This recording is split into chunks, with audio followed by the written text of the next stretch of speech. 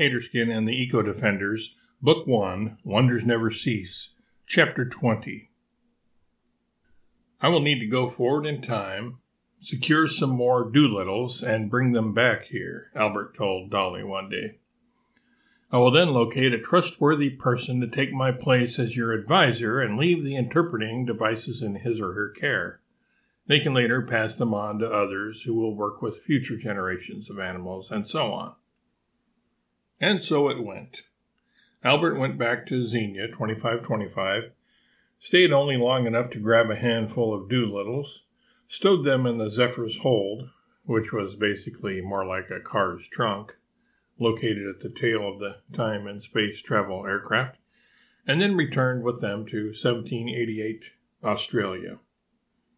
A council of the animals was convened to consider nominations for a successor to Albert. Several names were submitted.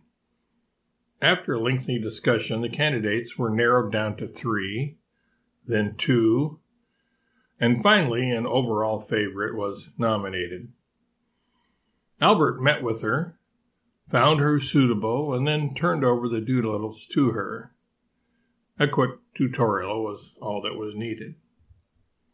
Just as Dolly would eventually pass on leadership of the operations in accordance with the meeting of the Council of Animals, this woman, Lori Gallagher happened to be her name, would also pass on stewardship of the human side of the operation and the Doolittles to a trusted friend whose integrity was unimpeachable and who valued the welfare of all, both human and animal, over the temporary enrichment and aggrandizement of an elite few psychopaths, megalomaniacs, and narcissists.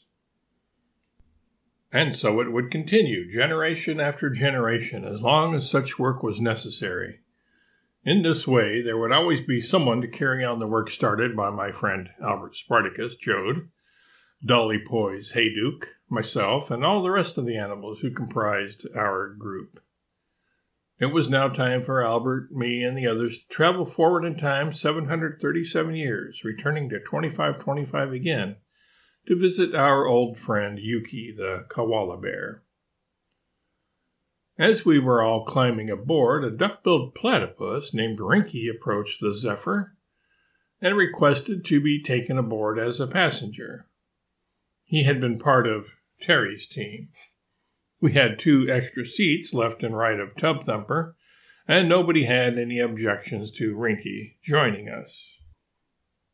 So, after having the compressor-decompressor wand passed over him, inflating him to a size a smidgen larger than a breadbasket, Rinky joined the band, quacking as he climbed in and then slapping his flat beaver-like tail with a sharp thwack sound on the seat, signaling that he was settled in and raring to go.